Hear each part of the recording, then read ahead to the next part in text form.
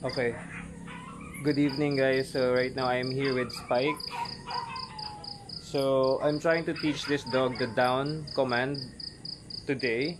So medyo natutunan niya yan kahapon. So ngayon I'm going to retrain that kasi kapag isang day pa lang niyang alam yung command, minsan makakalimutan pa rin. So it's like I'm teaching the dog the down command again for the first time. Also, this dog doesn't know the stay command or the wait command. So tonight I'm gonna try and see if the dog will learn it, and I'll show you then how I teach the stay. Okay, so this video is for you if your dog doesn't know the stay command. Okay, so again I'm with Spike. So right now he only knows come, so you recall to make the dog come to me. He knows the sit and the place command, and I'm trying to teach a dog the down and also the stay. This is gonna be the first time that I'll teach Spike the stay command. I'll use the place object to do that, but yesterday he learned the down command, and I'll see if this dog still knows how to do it. Spike, sit. Yes. Good boy. Good boy. Place. Yes. Good boy, Spike. So the challenge here is si Spike mahina yung food drive. Sit. Yes. So I usually train dogs anywhere from 2 to 6 times a day. But because of Spike's food drive, I only get to train him maybe once or twice a day. Kasi konting food, busog na siya. And then the next session, ayaw na niya. Okay? So, tatry ko na yung down. Down. Yes! So, okay, naalala niya pa yung down. So, just a tip lang. Kasi, si Spike, I tried doing this. Yung food, binababa kong ganyan. Hindi siya sumasama. Hindi siya nagle-lay down. I think because meron siyang parang trust issue, like he doesn't know me, why would I lay down in front of you? So what I did was I used the leash, and then I just pulled it down until mag-down siya, and then I gave him a lot of food while naka-down siya before he even gets the chance to stand up. I gave a lot of food para malaman niya na that's a good position to be in. Down. Yes. Good boy. Good boy. Come. Yes. So, si Spike kapag medyo nasobrahan ako ng excitement, he tends to parang jump on me. So, I'm minimizing yung enthusiasm ko. So, kapag yung aso walang energy, maging kayo, excited. Kapag naman overexcited yung aso, calm down. Okay? Please. Yes. I like that. Mabilis yung niya, response niya sa place. Place. Yes. So parang feeling ko strongest niya na command is yung place. Sit. Yes. Good. So si Spike is a beginner. Just over a week pa lang dito. So I need to reward all the repetitions as much as possible. Place. Yes. Good boy. So minsan, nakakagat niya talaga yung palm ko. Grabe. Ang lakas pa naman ng jaw niya. Sit down. Yes. Good boy. Good boy. Ayan na. See? Narinig mo yung tone ko. Medyo naging excited. Biglang tumakbo-takbo na siya agad. Right away. Fight.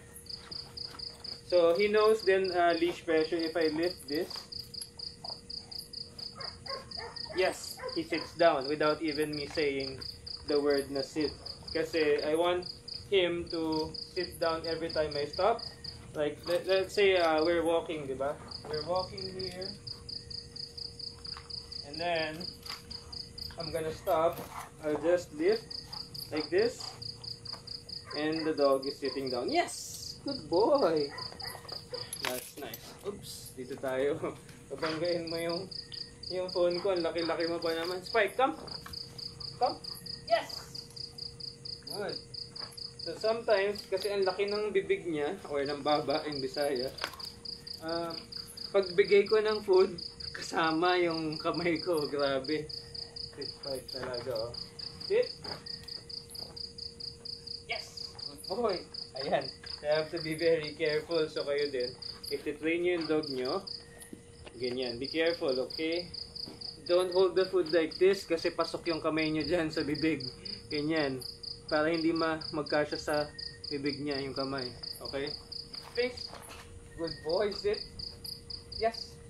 So when this dog arrived here, sobrang walang pakialam to sa akin. Actually, even sa owner niya, wala siyang he's just minding the surroundings, smelling grass, looking around.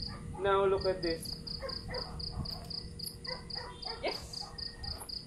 And then this dog pulls so hard. That's why yung collar niya ang kapal when he arrived. Ito. So now I trained him loose leash walking, so he knows now how to walk beside me. Nag-improve na. So nung first week medyo hindi na grabe yung hila, pero meron pa rin. So ngayon mas okay na. Face. Down. Yes. So he knows to down command even from standing, even from sitting. So that's very important. Kasi usually the dog will only lay down from the sit. Down, spike, down. Yes, good boy. Good boy. Kasi usually pet owners, they will teach the sit and then the down. So, meron tayo. Let's see.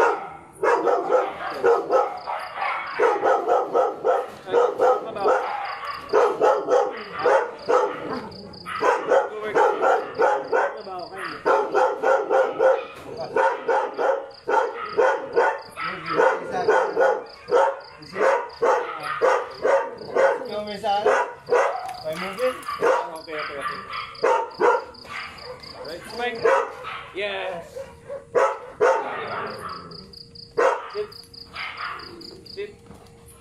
Yes. So now, I'm taking this opportunity to make him understand na there's a distraction. If he looks at me, he will think hard. Danny, no. So that's my dog barking kasi merong tao na dumating. Yung worker namin dito na gumagawa ng mga cages. Place. Yes. Good. So if ganyan, merong distraction and then binigyan mo yung dog mo ng something to do and then he gets paid, it's like you're teaching the dog it's better to pay attention than to be distracted. Spike, come. Yes. So even just the calling the dog, I'm rewarding it. So that's working. Coming to me is like a command na din. It's a recall. Spike, come. Yes. Ouch. So he got my hand there. Sakit. Spike, please. Sit. Down. Yes. Good boy. So kapag minsan, sometimes I wear gloves. Yung pang not for welding, but yung pang construction or pang work gloves, pang gardening, ganyan. Kasi minsan ganyan, sobrang pushy ng dog. It can scrape the skin eh. Kahit na yung incisors niya lang yung tumatama, it can scrape your skin. Spike, come. Yes. Good boy. No, please. Oo nga pala. So, this dog doesn't know the stay command, which I use the word wait. So, I'll try to teach the dog the wait. Okay? So, medyo malakas ang distraction niya. Kasi, I don't know, for some reason, he really loves sniffing the ground. So, I'll correct that. I'll do that. Okay? So, I want him to realize na I don't want him to do that. Place. So, ito na. I'll use the place command to teach the stay or the wait. So, I'll just hold my hand in front of him like this. Spike. Wait. Nope. Yon. So, I'm stopping the dog. Wait. Nope. Wait. Nope. I'll do it again. So, walang reward. Non-reward. Wait. No. So, as you can see, hindi niya talaga alam, di ba? Wait. Yes! Good. So, I just did one step backwards. That's enough to teach the dog na the stay. So, there's a person again walking there, so it's a distraction. So, guys, if you're teaching a dog something new, do it inside your house. Walang anything na maamoy, walang anything na madidistract yung dog. Please. Please. Sit. Sit. Okay. Wait.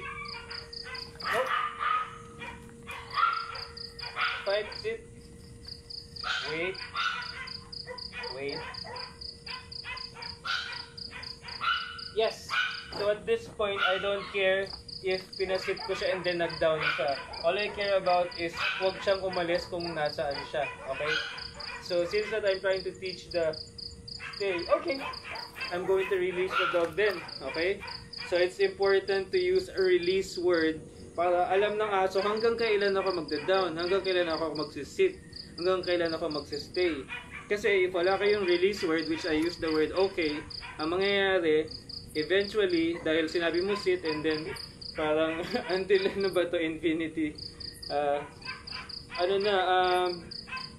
bigla na lang siyang tatayo and then masasanay siya na okay lang naman yung sit, siguro mga 10 seconds lang yan, pwede na akong umalis. Place. Good. Sit. Yes. So what I'm doing now is kinda hard for the dog kasi I keep on talking. So there's a lot of noise that Spike needs to filter out kasi hindi niya alam which one ba yung command, which one is for me. So I'm just doing this for you guys para matutunan nyo din what I'm doing. Spike, please. Yes. So that's the reason why I call the dog's name before I say a command. Para the dog will know, oh okay, I'm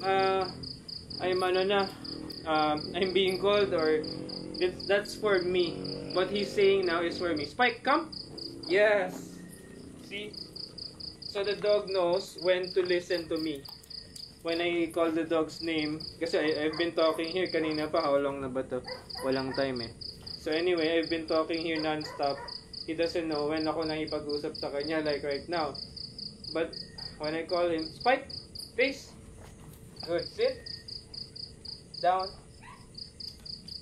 Yes, good boy. So I'll practice again the command na tinuturo ko this session. First time niya to. Place. No. Sit. Wait. Nope. Wait. Nope. Wait. Nope. Wait. Yes. So Spike is learning two things now. The meaning of no and stay or wait command. So what happens every time he hears no? Every time he hears no, there's a pressure sa neck niya. No? Ganun lang. Mahina lang. Chuk, ganun lang. I'm not using both hands. I'm just using this. No, no, no. Ganun lang. And then he's not getting paid. He's not getting any reward. So he knows na mali yun. So because this dog knows the word yes and no, it's easy for the dog to understand what I want from him. Okay? Diba? Okay, place. Sit. Wait. Yes! Good boy! Good boy, ouch! Good boy! Lagay ko na lang dito, nakakagat ako kanina pa. Good boy. Alright, so ayaw niya kainin kapag galing sa sahig, or maybe hindi niya nahalata kasi ang tangkad niya. Spike! Sit! Hey. Sige, I'll let him finish muna. Okay, so I think that this dog is starting to check out, meaning masyado na siyang nadi-distract. So I'll just do one more repetition na maganda, and then I'll end the session kasi I always want to end the session na sumunod sa akin yung aso. Kapag hindi sumunod yung aso, I'm not going to end it na parang ganun lang. Kasi masasanay siya na pwede naman pala na hindi sumunod. So I'll get his attention. I'll pop the leash lang. Kasi this tactic siya, diba? Spike, stop. Yes. Sit. Yes. Okay. Okay. Good boy. So, yan na yun. Tapos na. I released the dog. So, right away, he's doing his thing. Malayo na siya agad sa akin. Ayan na. Okay. Usually, potty training doon sa corner. So, he's supposed to go there after eating, which is his session now is puro eating. So, he's not really getting meals from the bowl anymore. Kasi I want all of his food coming from my hand. I don't usually do that sa lahat naman ng dogs, but usually sa mga dogs na mahina kumain, so yan, nagpipi siya. Yes! I marked it. I said yes. Good boy kasi dun siya nagpee sa kung saan ko siya gustong umihi. Kasi dito mahilig magmark eh. Lahat na lang iihian niya. So, I pop the leash every time he does that. Although, parang right now, it doesn't seem like it affects your life. Pero in the future, it's a start of being territorial. So, like, the dog will protect the area. Even though he's not supposed to do that, that's your job actually. So if you are the leader, ikaw dapat yung nagmamark. Ayan, so hindi yung asa mo ang may-ari ng ng area nyo, okay? So it's okay to bark, pero if you tell the dog to stop barking, he should stop. Kasi hindi naman siya yung pack leader, ikaw. So, hindi naman siya nagpoop. I'm gonna go bring this dog na back to his crate. Actually, it's not a crate kasi I think this dog can destroy the crate. It's a cage. Okay, that's the right name for the place where he is staying right now. It's a big one. Kasi I don't know, kasi wala akong internet dun sa kennel area. Hindi naabot yung wifi, but that's the place there, yung may light. It's about 50 meters away from where I am. So it's maluwag. So we got the bigger cages done na for the bigger dogs. Kasi before, nung nag-start ako, I used to put dogs sa ganyan. That's my dog Danny, by the way. Mabait siya. So, siya ang ko dito, alarm. Kasi I live alone and I have to have an alarm system. So, yung aso ko, mahilig mag-bark yan pag may nakita sila. Okay, Spike, come! Good boy! Good boy! Good boy! Alright, so that's it for now. I hope that you learned something and ma-apply nyo sa dogs nyo. Ayun lang, ganun lang po kadali magturo ng ng stay kung alam nyo yung technique or yung tamang So this dog knows yung mga markers. So by the way, discuss ko lang briefly how do I teach the dog the meaning of yes. So it's simple. I use the place command to teach the dog what it means. So I just bring the dog here. Imagine this is a big button, diba? A big button that when the dog presses the button or stands on it, in this case, there's a reward. Yes! I'll say yes and then I'll give the food. So he hears the word yes and then he receives a reward for being there. So that's why by default, si Spike pumupunta siya dyan lagi. Kasi he knows that by experience niya, he gets paid a lot just by standing there. So alam niya na yung meaning ng yes. And so, what's the importance of that? Why would I want my dog to be standing here? It's not about that. It's about teaching the dog other things like the sit. So as soon as his butt hits the ground, I say yes. So he'll know, oh, okay, so this is something else that produces rewards. Okay, kasi meron sa akin message eh. Actually, hindi niya naintindihan iba kong sinasabi kasi taga UK siya. Gusto niya turuan yung aso niya ng shake hands, but I'm trying to tell her, the dog, kasi sinenda niya ako ng video eh. Based dun sa video, the dog doesn't know markers kasi I did not hear her saying any markers. So, I was explaining to her, the dog wants to do what you want him to do, pero he doesn't understand what you want her to do. Kasi the dog doesn't know when he is correct and when he is not correct. He doesn't know yes and no. So, it's hard for the dog. Nakikita ko na yung aso parang nakatingin sa kanya, confused eh, nagsisit, nagda-down. Pero all the owner wants is to do the yung shake hands. So it's very simple lang eh. You'll just grab the paw and then say yes and then reward.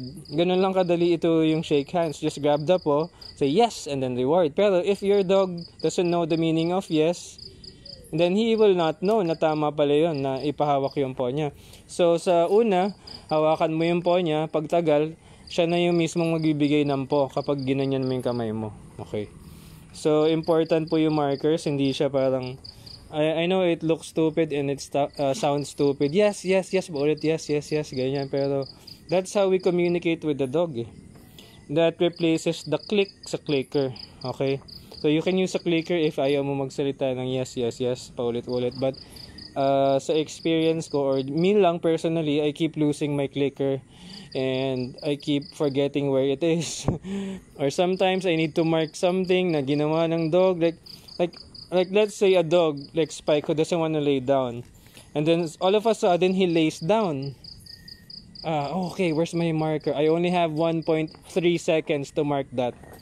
So I'm gonna grab it sa pocket ko and then mark it and then give the dog a reward.